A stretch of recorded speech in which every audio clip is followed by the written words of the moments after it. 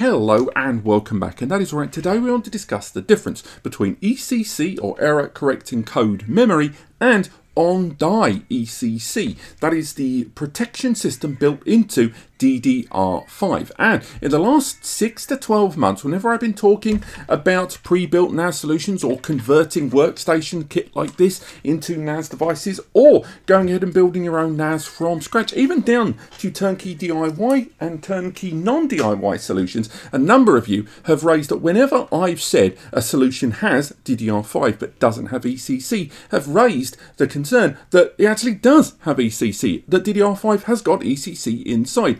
And this is technically true, but it's not the same thing. Now, what we've got here on the table is some very, very primitive representations of how computing works. Here we've got our CPU, here we've got our memory, and here we've got our storage. And now we're going to discuss what exactly makes the difference between ECC and on-die ECC. So our first example is with ECC.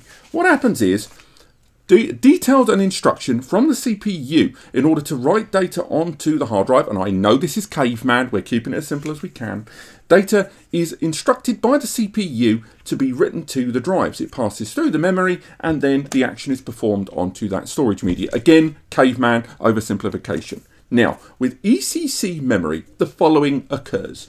The detail instruction and the act of data write is passed to the memory controller, which is then passed through the memory onto that drive. But during that memory controller process, the system creates a blueprint of that data. It creates a blueprint of it that lives on an additional cell on the memory module chip there, on the little PCB. As that data is passed through, and just before it is written to the disk, that little blueprint that was created during the CPU to memory controller process is compared. And if the data that is about to be written to the drive contains an inconsistency, generally known as a bit flip, where one of those letters, one of those has turned into from a 0 to a 1 or a 1 to a 0, it will then repair that change because it doesn't compare to the original ECC blueprint there. And then when it does that reparation, it writes it to the storage. Now, how does that differ to on-die ECC? Surely that's what on-die ECC does. On-die ECC does pretty much the same thing, but with one major difference. The CPU sends the data instruction to the memory's controller to get ready to handle it and pass it over to the storage just like before. But it doesn't create that error correcting code, that blueprint of the data during that initial process between the CPU and that of the memory controller there. It doesn't create it. What happens is with on-die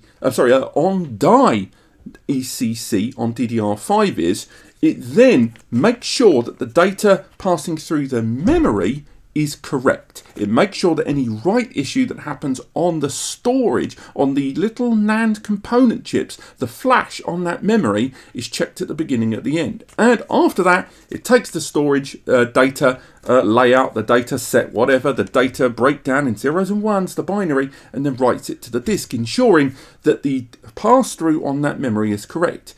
What's the difference? Nice and simple. If there was an inconsistency between the CPU and writing on that memory controller before it goes through here, that inconsistency won't be checked. It will just pass through the memory, and the on-die ECC will just go, the original version and the one I'm about to write remains the same. It doesn't check that the original version has an inconsistency beforehand, and that's where ECC comes into play. It makes sure that the inconsistency is noted first and repaired at the end, not when the errored data arrives. Because if that happens when it's already in the system, the memory has no means to know that the inconsistency happened at that point. Now, this isn't to say that on-die ECC isn't useful. It is. It's considerably more affordable than the implementation of ECC traditional, which requires the extra little flash nugget there on the PCB. Additionally, it requires less computing going on. It requires less power consumption, and ultimately means that little tiny SODIMM modules have high potential for that error correcting code internally. But there's still no avoiding that larger institutions like those of financial or those highly processing enormous databases databases at any given time.